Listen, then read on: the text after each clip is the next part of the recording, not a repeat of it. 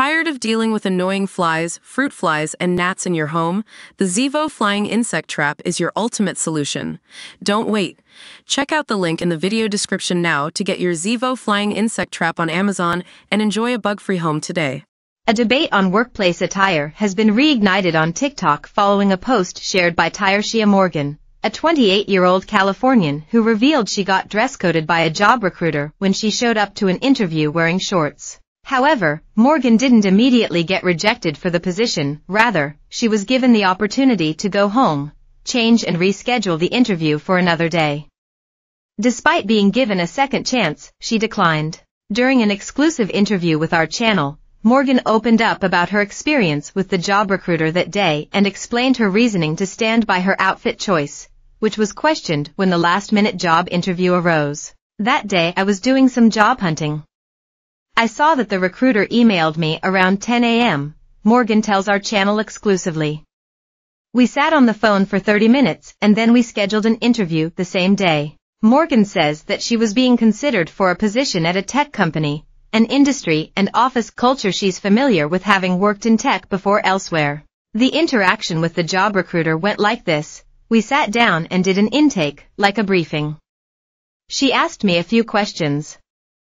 I told her my background and experience. She really wanted me to meet the manager so we can get an offer on the table, Morgan explains. She went back and spoke with the manager and the manager said, I would like to show her around the building, go over more details in the interview, but she's in shorts so I can't do that, so she'll have to come back, she continues. Morgan was given the opportunity to go home, change and reschedule the interview, but she chose not to. The recruiter just basically rejected me because I was wearing this. I ended up canceling the second interview. I wasn't feeling that, she says of why she didn't go back. Meanwhile, Morgan says she didn't think her outfit was out of any type of professional dress code. She recalls, I thought I looked neat. I said in my TikTok I would show up to an interview like this.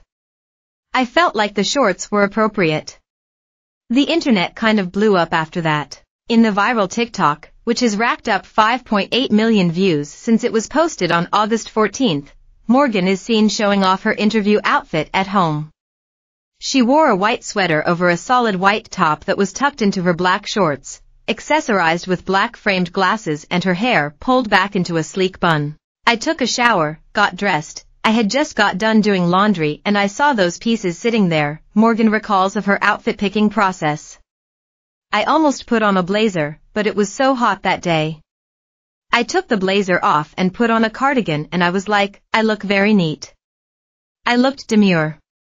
I was going over the whole TikTok verbatim and I felt confident, she says, referring to Jules LeBron's now viral phrase. As for whether Morgan had any doubts about opting for shorts prior to the interview?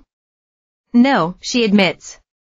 And despite being asked to go home and change, she says she wasn't offended. I was standing by my outfit, Morgan says. I thought I looked very professional. Although the shorts were a little bit above fingertips. They weren't shorts that were too short. So I just felt like I looked okay for a professional environment. Morgan tells our channel that commenters on her TikTok video are split over whether her outfit is professional workplace attire. Some people are saying it's considered inappropriate, but there's about 20% or more people that are saying they see nothing wrong with my outfit. She also notes that some commenters are criticizing her decision to pass on the second opportunity at interviewing for the position. But I don't feel regretful, Morgan says. However, when asked if she'd opt for shorts for another job interview in the future, she says, probably not.